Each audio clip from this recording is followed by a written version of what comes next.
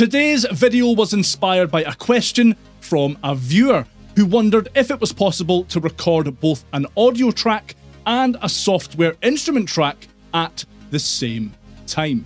A great question, and you know, GarageBand doesn't make it immediately obvious how this can be done. Let's dive in.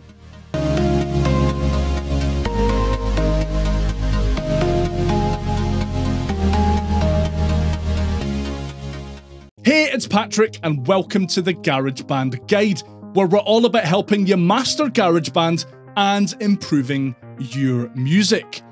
Over to GarageBand on Mac then. In this project, I have an audio track and software instrument, or MIDI track, already set up. By default, there isn't any obvious way to have both of these different track types record simultaneously. That's where the track header options come in. Head to Track in the toolbar and select Configure Track Header, or use the keyboard shortcut Option and T to open the track header configuration options. In this menu, you have several features that you can add to your track headers.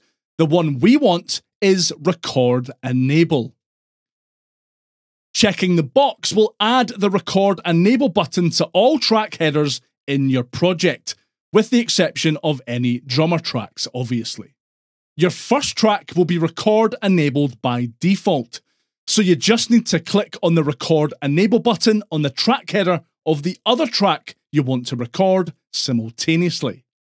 Now, when you hit record, the audio track will record audio either from the built-in mic on your Mac or via an attached microphone, and the software instrument track will record the notes you play on an attached MIDI controller or even the keys on your typing keyboard if you have musical typing enabled. And now we're recording at the same time.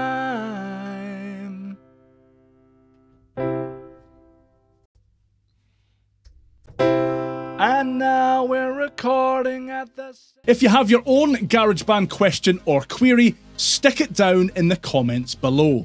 I try my best to answer all of them, and who knows, you might inspire the next GarageBand Guide tutorial video.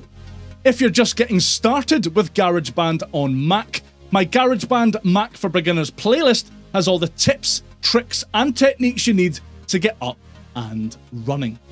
Take care of yourself. I'll see you next time. Bye for now.